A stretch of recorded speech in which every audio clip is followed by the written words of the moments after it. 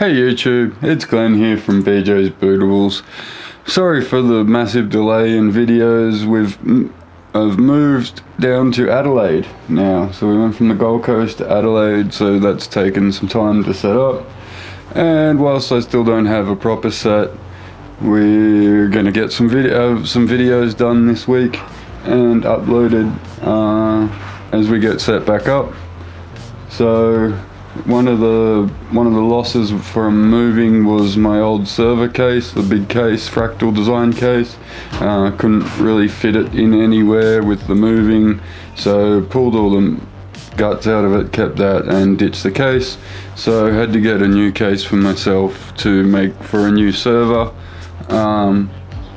So we went with the cheapest I could find. I figured that was a challenge, see if we can make the cheapest case I could find.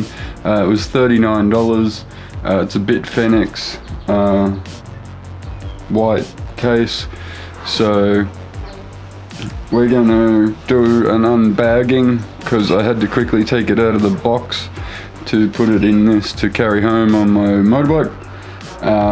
But I haven't even really looked at it, so basically we'll do an unboxing here of it, go over the cheapest case we could find, and then strip it to pieces, see what it's made of, and paint it all up nice. And that's going to be today's video. Later this week we're going to do a laptop as well. I've got a new laptop coming, or like a second-hand laptop coming in. So when that comes in, we're going to do that. We're going to do it in a very similar paint theme to this, so they're kind of going to match up.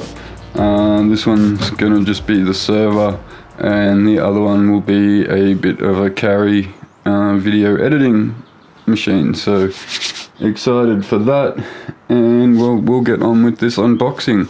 So it's the Bitfenix, and it's white, and it costs $39.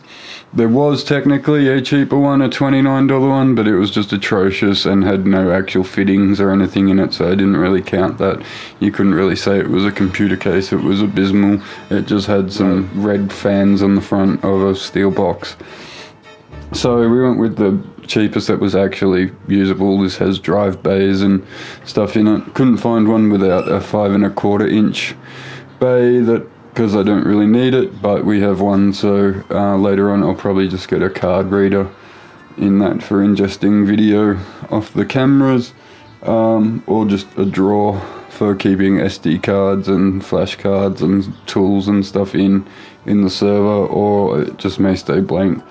But alright, so here's the unboxing.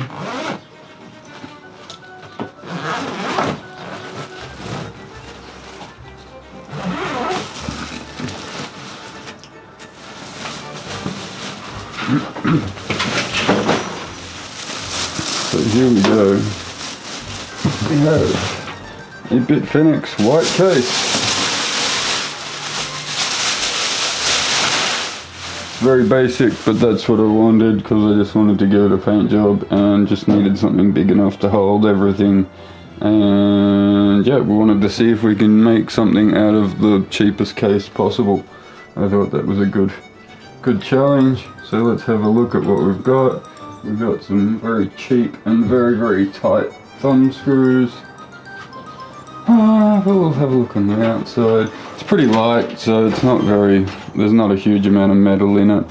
We've got the big Bitfenix logo on the front that will just come off, hopefully, very easily. One drive bay. It breathes through the side here, so it's supposed to be quiet. Which is what I want for just the server. I'm not worried about heat in this one. It isn't an issue with what hardware's running in there.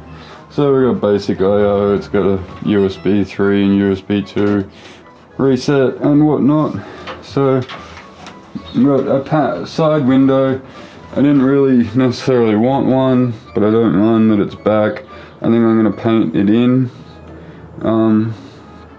And just maybe leave like a porthole or something, do something in the middle, so it's just like a bit of a view, because I don't really want the whole window open. At the back we've got removable, I believe, yeah, removable and replacing slots so we can take them in and out. And just a flat panel everywhere else. So just a flat panel, just the one 120mm fan in there, I believe, but it can take 2 more at the front. I mean, yeah, it's thin metal. It's definitely not strong, but we want it to be just basically sit there like that, so it will be quite fine. So let's have a look at this. Yeah, some kind of screw device to undo these very tight thumb screws.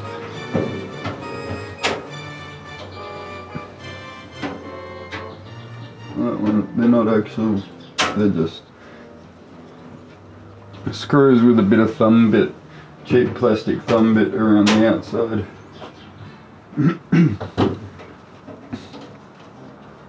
I think I have some better thumb screws, so yeah, that's just a screw jammed into a bit of plastic.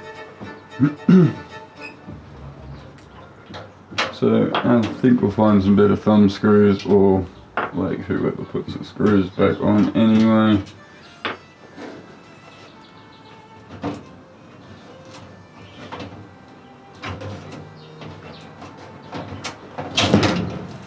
Clip.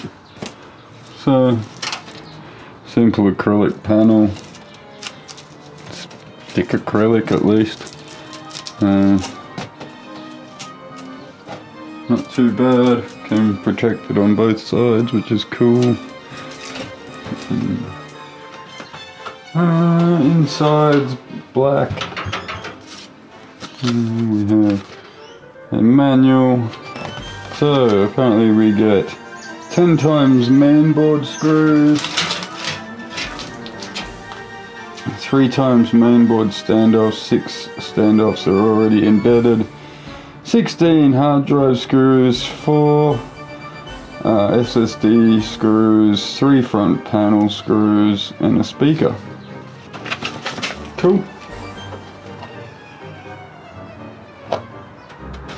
So let's pull it to bits and have a look at what it's made of. We got some dust filters on the bottom, or a dust filter on the bottom. So that little plastic soft feet, which is cool, won't scratch anything. We're gonna pop them out, they're screwed in.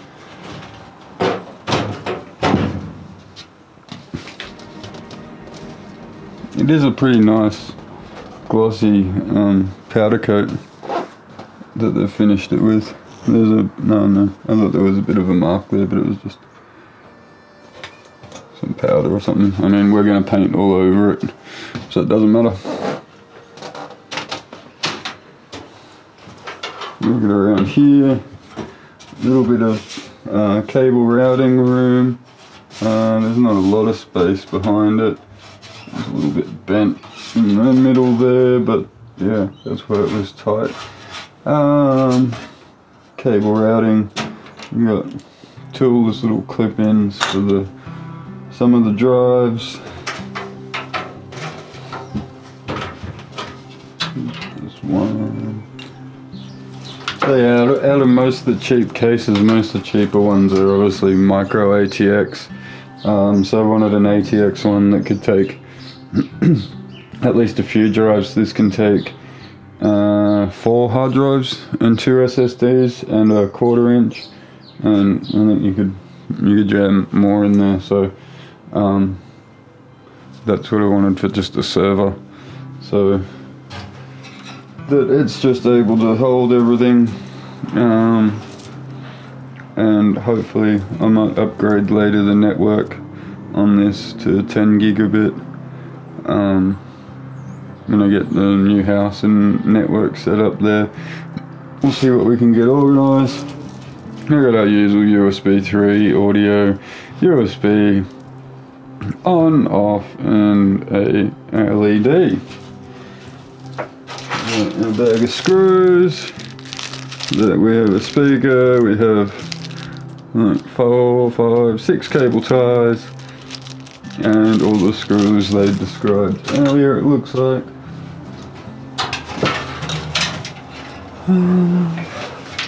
So hard drive case in there. So it's only got the one set of quick release lock-ins, and the rest is going to be screwed in. So that's, you know, a cheap case. You could probably pick up some other form of lock-ins somewhere and put them in. There's a good amount of room in there for what you want. Like, even if you wanted to put other stuff, there's not a lot of room for a radiator. So it's not really water cooling cable. You can put a 120mm in the back there, or you could probably strap something else in somewhere. You could stick another 120mm down there if you wanted to go nuts, or you might just be able to squeeze 240 in at the front. It does take 2 120mm fans, so there's a chance you could squeeze one in there, but I doubt it. It's just, yeah. But it's supposed to just be quiet because I breeze through here. We're just probably going to go with the one fan. Well, I might just dig out another one and stick it in the front anyway, because might as well. They can just run at low speed. And let's see what else we can unclip. Everything else is pretty much one piece. No, that's screwed in. Screwed in? No, riveted. Yeah, so that's all riveted in. And take the front off.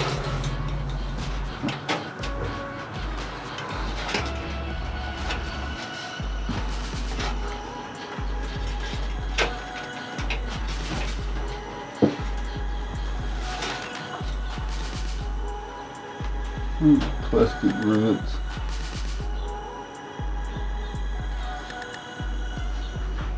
I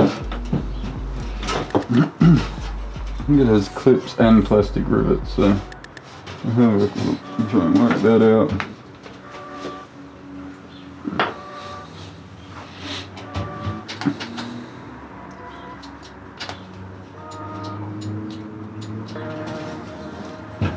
The reset button needs to be pushed in all the way to engage, which is good, I guess, for can't accidentally hit reset. The power button's pretty normal, so that'd be pretty easy to hit.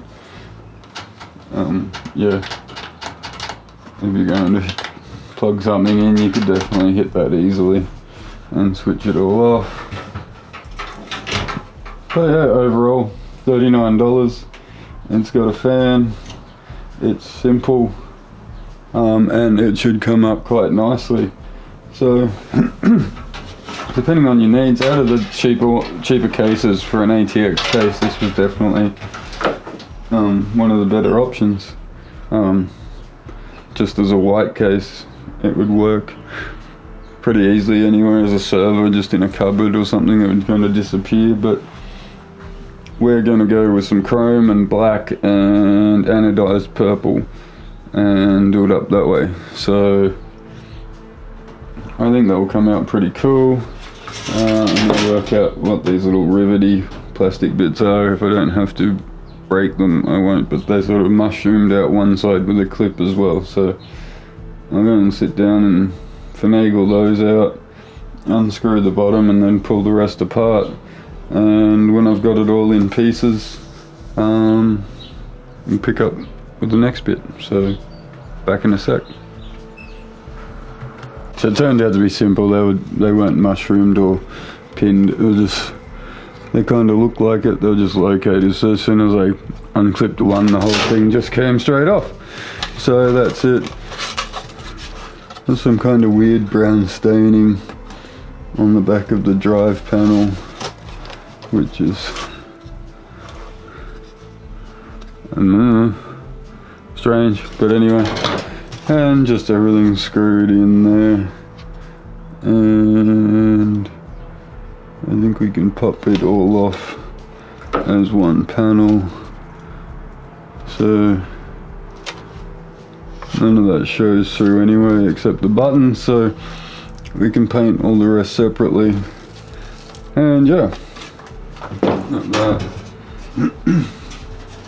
The front, there's your spot for two 120mm fans. So I mean, you could rip that drive cage out there, and then you'd be able to probably fit a radiator in, or you might even have to take that part out, so it probably wouldn't be worth it. But you could, I mean, you could probably clear all that out and put a 360mm in here, but everything is riveted together, so not too hard a job to pull apart, but at some point you'd lose structure.